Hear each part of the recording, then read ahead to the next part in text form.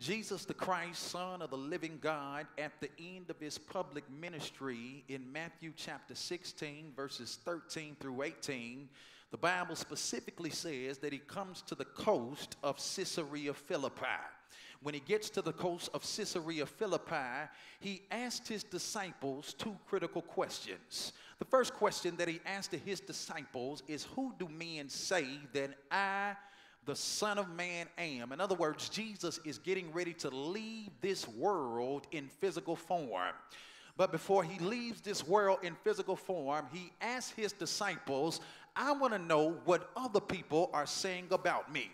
All of the disciples are able to tell Jesus what other people say about Jesus. Some say you were John the Baptist. Some say you were Jeremiah. Some say you are Elijah or one of the great prophets. But the second critical question that he asked, forget what everybody else is saying about me, but whom do you say that I am?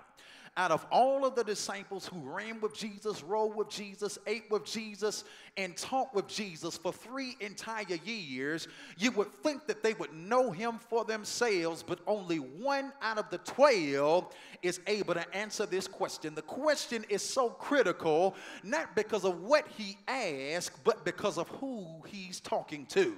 Jesus is talking to his disciples. Amongst the disciples at this particular moment in time was a former tax collector by the name of Matthew. And after Jesus asked this question, when it is that Jesus leaves this world in physical form, Matthew will go on to write the Gospel of Matthew. Among the disciples is not just Matthew, but there's another disciple. We call him loudmouth cussing Peter.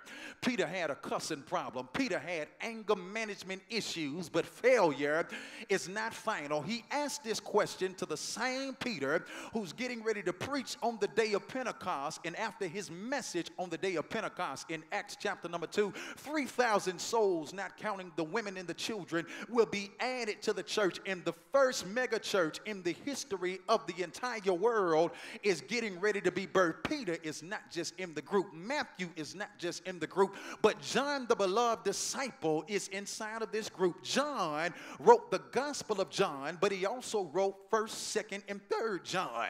And the rest of the disciples who are in this group are witnesses on the day of Pentecost. The question is so critical, not because of what he says, but because of who he's talking to. He's talking to the future leaders of his New Testament early church. And if the leadership does not get the answer to this question right, then Peter would have been preaching about a God that he did not know. Matthew would have been writing about a God that he really did not know.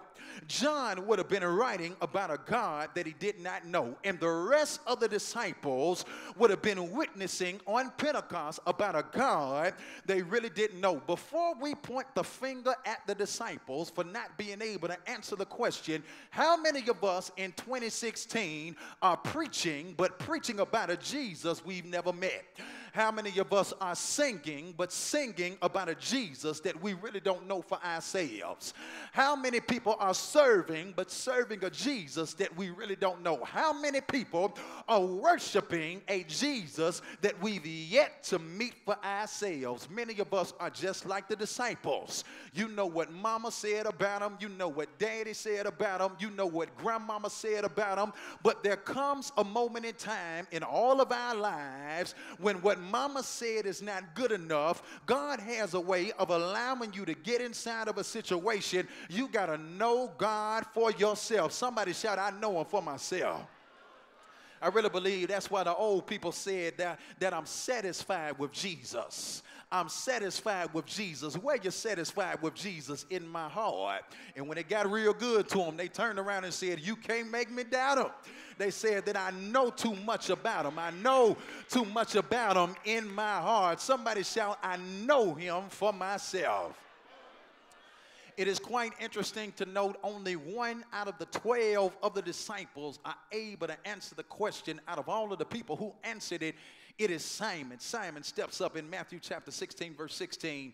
He says, thou art the Christ. You are not just a great prophet. You are not just a great teacher. You are not just a great rabbi, but you are the Christ. You are the anointed one. You are the Messiah. You are the Savior of the world. And as soon as Simon recognizes who Jesus is and calls him the Christ, Jesus turns around in Matthew chapter number 16, verse 18, and tells Simon who he is. Jesus says, and thou art Peter. He changes his name from Simon to Peter, gives him a purpose, gives him a will and a plan for his life. Peter means Petros, and upon this rock I will build my church, and the very gates of hell shall not prevail against it. What amazes me about this particular scripture is that Simon recognizes who Jesus is. Jesus turns around and tells Simon who he is. Simon says, Jesus, you are not just Jesus, because many people are named Jesus, but you are the Christ. You are the Messiah, the anointed one. You are the Savior of the world. And as soon as Simon tells Jesus who he is, Jesus turns right around and tells Simon who he is, and thou art Peter. What that says to all of us, you can never know who you are until you know who Christ is. Somebody just missed it. I think I'll say that again. You can never know who you are until you know who Christ is. The more we seek to know Christ, the more he reveals to us about who it is we are supposed to be, what it is we are supposed to do, his will, his plan, and his purpose for our lives. And many of us are in church and have been in church for 25 plus years, but just because you have been in church all of this time does not mean that you know who Jesus is for yourself. But the more I know Jesus for myself, the more I know who I am and whom God has ordained for me to be. Notice what Jesus says in Matthew chapter 16, verse 18. And I want to stake my hat right here. He says, and thou art Peter. Everybody say Peter. He says, and upon this rock I will build. Somebody say my church. Somebody say it again, my church. You mean to tell me that Jesus says the church does not belong to the pastor, but he said my church. Church doesn't belong to the deacons, but he said my church. Church does not belong to the choir, but he said my church. Church does not belong to those who sit inside of the pews, but he said my church. If you don't get nothing else from this message, if you don't get nothing else from this series, who stole my church? Put it on the screen so everybody can see it. The church belongs to Christ. Everybody, let's read that together with uplifted voices. 1, 2, ready, read. The church belongs to Christ. And because the church belongs to Christ, we cannot take Christ's church, do what we want to do with his church, then stick his name on it and expect for him to bless it. Somebody just missed it. I think I'll say it again. I cannot take God's church, do what I want to do with God's church, stick God's name on it, and expect for him to bless it. So if you don't get anything else from this message, this whole series stems from this particular scripture. The way I'm framing it, Matthew chapter 16, verse 18, Jesus says that upon this rock I will build my church. The church belongs to Christ. I love the church, but it doesn't belong to Pastor Beavers. Deacons love the church, but it doesn't belong to the deacons. Choir members love the church, it doesn't belong to them. But the church belongs to Christ. Nevertheless, because the church belongs to Christ, the question has to be raised, why in the world do we even ask the question, who stole my church?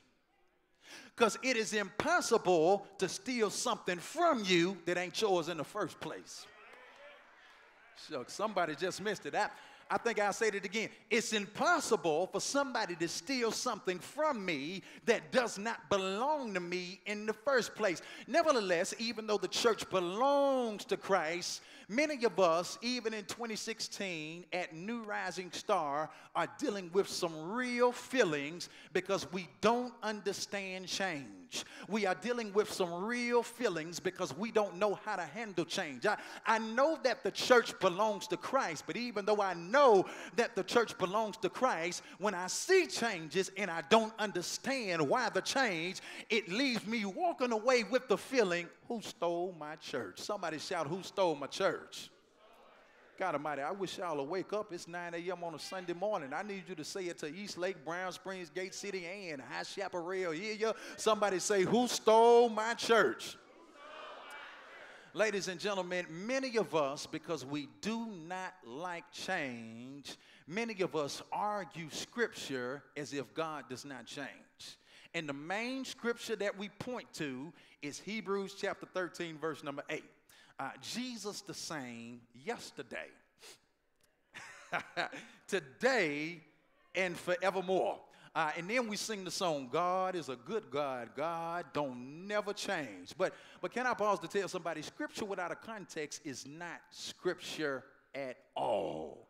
I'm going to say it again. Scripture without a context is not scripture at all. When the Bible declares Jesus the same yesterday, today, and forevermore, it does not mean that his character, watch this, or his methods don't change. What it does mean is that even though his methods change, his character never changes. Can I prove it to you? Okay. Class is now in session. In the Old Testament, we see the character of God as a forgiving God. In the New Testament, we see the same character of God as a forgiving God. There's forgiveness in the Old Testament for sins. There's forgiveness in the New Testament for sins. However, the way he forgives us from the Old Testament to the New Testament, he switches his method. Somebody say he switches the method. In the Old Testament, for me to be forgiven, I had to bring bulls and goats and lambs and pigeons, and I had to kill the animals and slaughter sprinkle the blood on the altar. Worship was a bloody mess. And then I had to go through a man-made priest, and they went to the Holy of Holies once a year in order to atone for the sins of the people. In the New Testament, we get the same forgiveness, but there's a different method. Jesus became our high priest and our perfect sacrifice all at the same time.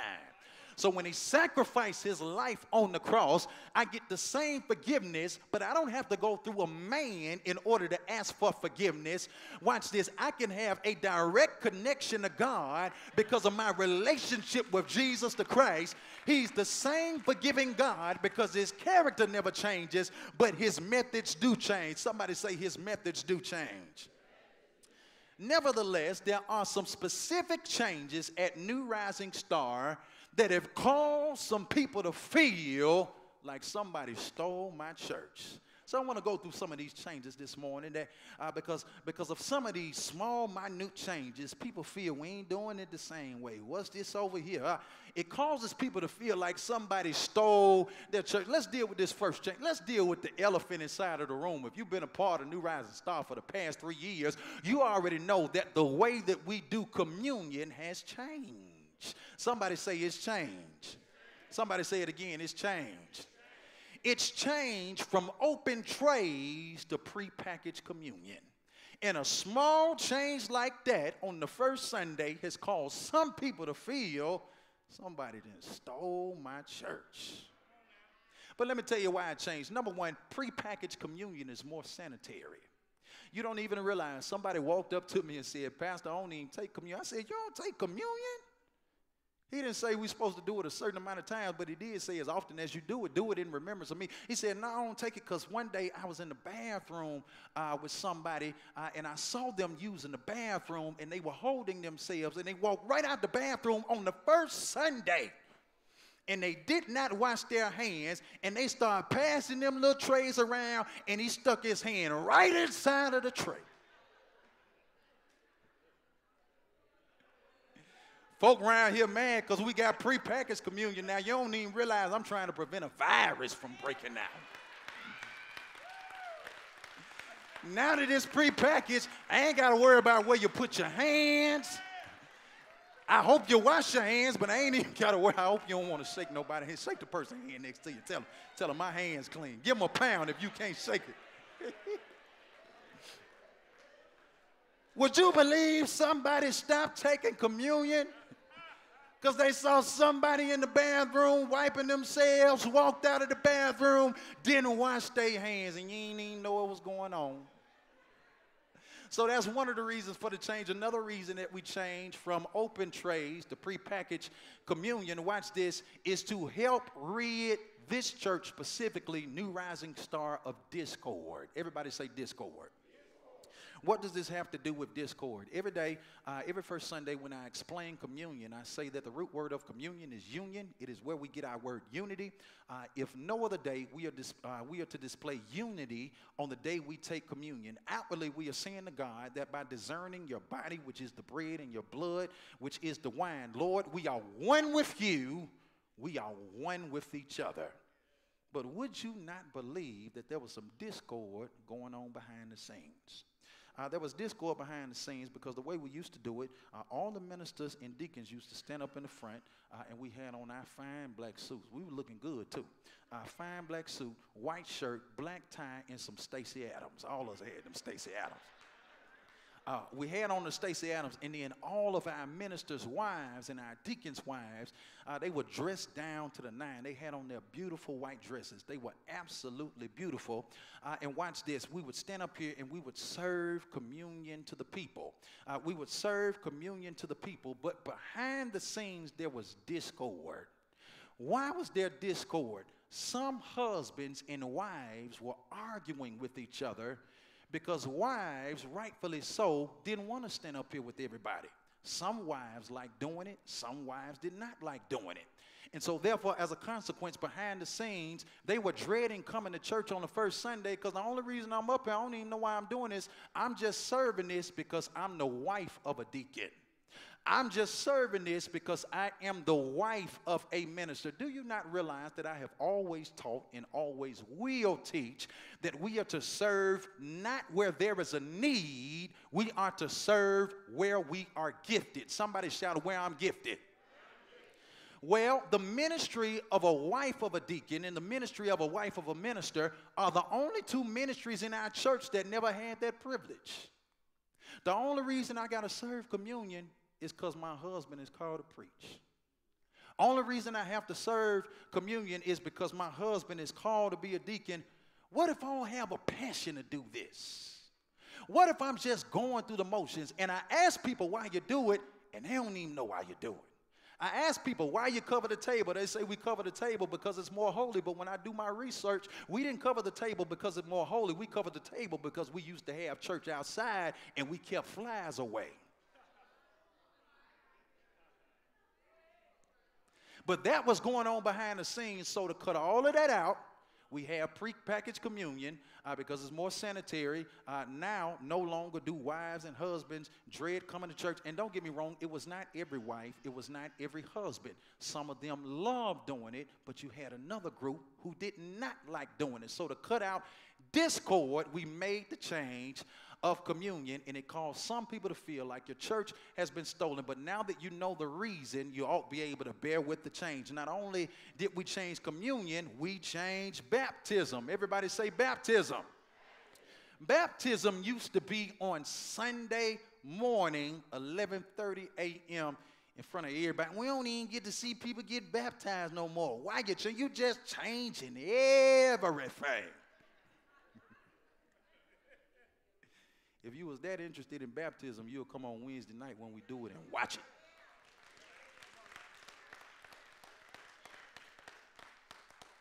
But why did we change it? We changed it because God started blessing us so much. I mean, he started blessing us so much that we got to the point we were baptizing 15, 20, 25 people, 30 people at a time on Sunday morning. Do you not know that to baptize 15 to 30 people takes about 35 to 45 minutes? Okay. So watch this. We changed it because time is not an issue to some people. It's not an issue to me. I was born and raised in the church. I can stay in church all day long, 7:30, 9 a.m., 11:30. You have an afternoon program, I'm going to come back. We stopped having afternoon programs, not because I stopped coming, because you stopped coming. Somebody just missed that. I'm going to say it again. We stopped having afternoon programs, not because I stopped coming, because you stopped coming. It don't bother me one bit, but watch this. Time is an issue to some. It's not an issue to some, but it is an issue to unbelievers and people who are unsaved, unchurched, unplanted that we are really trying to reach. When church is over, you want people to be looking at their watch, and when they look at their watch, you don't want them to look and say, man, when is this going to be over? You want them to be looking at their watch and say, man, I can't believe it's already over because it was that good. When you are really in worship, it makes the time go by faster. But because of this change, some people feel like your church has been stolen. But now that you know why, we ought to be able to bear the change a little bit more. Not only did we change communion and baptism, let's discuss this big elephant in the room. Let's talk about this church name. Everybody say the church name. Yeah, I understand why you feel the way you feel. Pastor, is us going to be Baptist anymore? What's all this, the star stuff?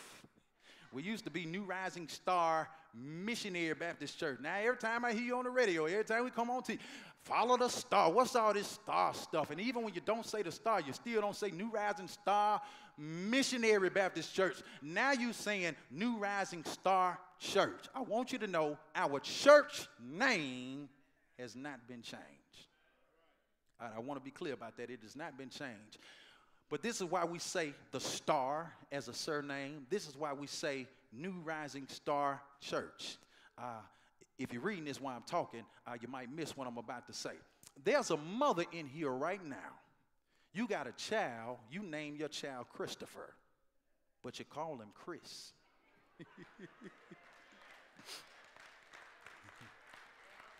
Does that mean legally his name is not Christopher anymore? Okay. There's another mother. You grew up somewhere else. You named your child Lakeisha, but you call Lakeisha. Somebody else named their child William, but you call him Will. Why do you shorten their name? You shorten their name to make it easier for other people to connect with them and them to connect with other people. It's no different with the church. Although we are New Rising Star legally, Missionary Baptist Church, we call ourselves New Rising Star Church, or we call ourselves the Star to make it easier for people to connect to us.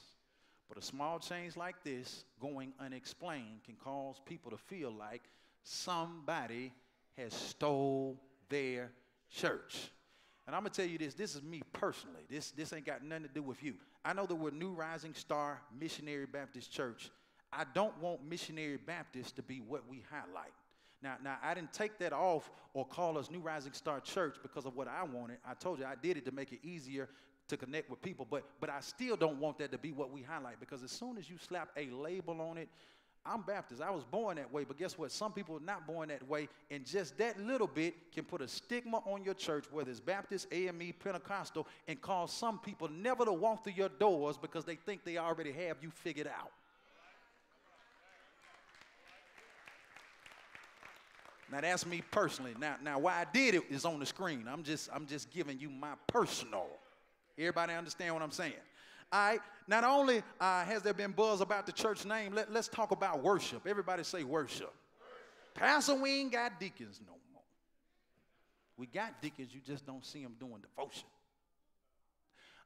We changed from deacons doing devotion to now we have a praise team. And a small change like that, unexplained, can cause some people to feel, you know what, I think somebody stole my church. I know it belongs to God, but I'm dealing with some real feelings. I think somebody stole my church. I have always said, and I'm going to say it again, people should serve where they are gifted. Somebody shout, where they're gifted, not where there's a need. You know that you serve where you are gifted when people enjoy what you do and they don't have to endure what you do. Oh, sucky. All right, now let's clear the elephant up in the room. We got about 42 deacons, and about 5 of them, they can really sing. No joke. Now, I'm serious. Deacon Matt right there, he can pull it. Don't let it fool you now. And he's the only one. We got some other ones who can really pull it. I'm talking about who can absolutely sing. But when everybody doing it,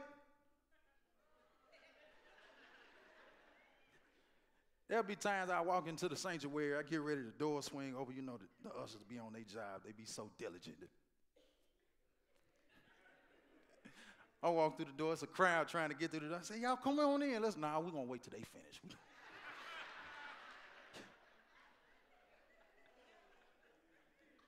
Now watch this.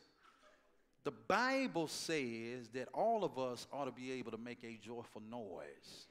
But if I don't have the gift of singing, I can just join in with everybody else. I don't necessarily have to lead worship. Now, the few who know they can sing, they can still sing. And if they ever say they want to shout at the praise team, then come on up, because they can absolutely pull it. But if you know you can't lead people in worship, and people are enduring what you do rather than enjoying what you do, everybody is a 10 at something. Find what you a 10 at and do that. All right, somebody say, who stole my church, Pastor? Say it again, who stole my church? All right, here go another change. I got another one for you. Pastor, we confused. We used to have, had Sunday school. What's all this small group stuff?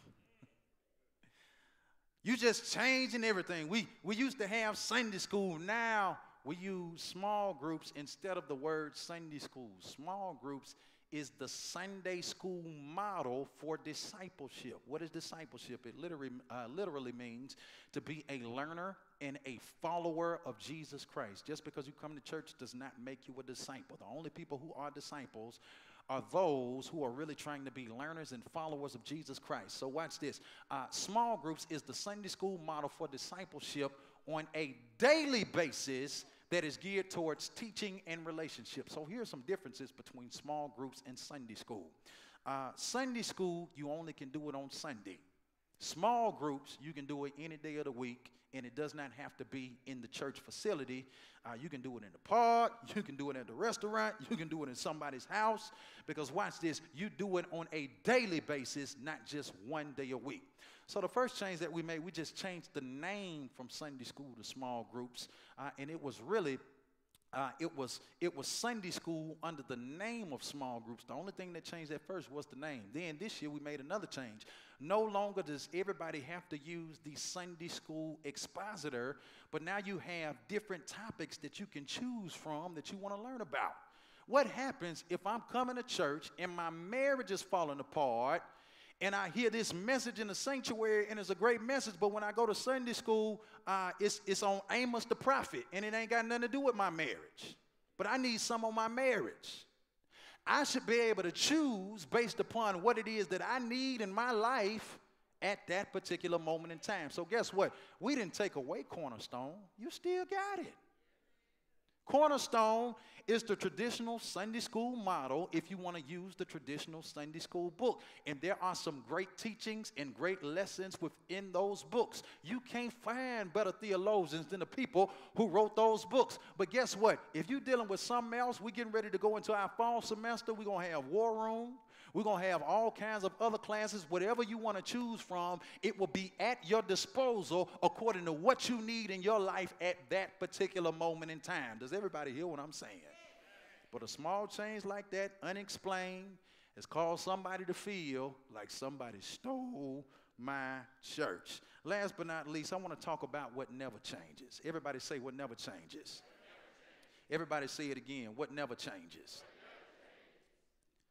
Amongst all of these changes, if you can remember this, you'll be able to stomach what has already been changed, what's being changed, and what may possibly be changed in the future. Because three things never change. Everybody repeat after me. The mission never changes. God never changes. The word never changes. Let's say it again with uplifted voices. The mission never changes. God never changes. The word never changes. All right, show me some scripture. Let me show you some scripture. Joshua chapter number 1, there was a change in leadership from Moses to Joshua. Moses was the first leader of the children of Israel.